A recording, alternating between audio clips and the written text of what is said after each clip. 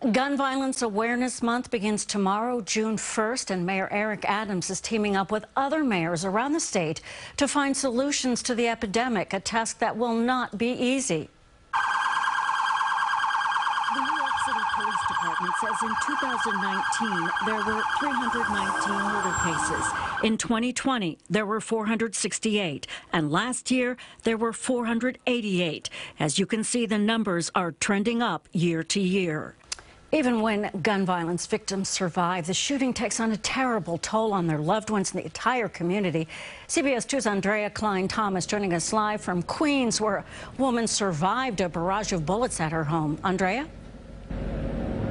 All right, that's right, Dana. You know, those statistics only begin to tell the story. Speak to those who are impacted, and they'll tell you in just one moment everything can change. That was the case for a 72-year-old woman, a mother and grandmother who lives in this home that's now riddled with bullets. She says it could have been much worse.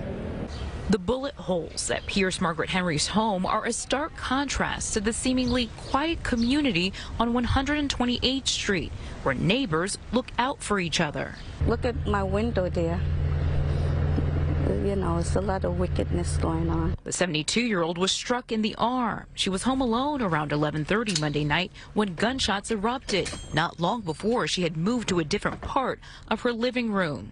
If I was still in that chair, I would be dead right now, because the chair is in the gunfire, path of the gunfire.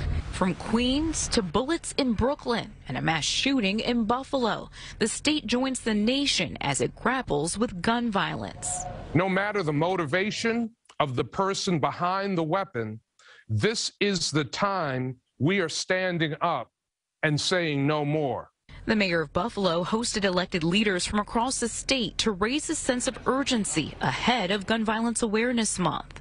Shooting that took place in Buffalo is no different than the shootings that take place on Buffalo Avenue in Brooklyn.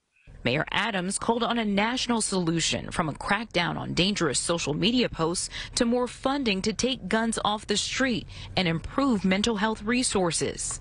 It's time to give the resources to our cities and states that will ensure that we can provide the necessary mental health care. Any help came too late for Margaret Henry and nearly 600 shooting victims in the city already this year.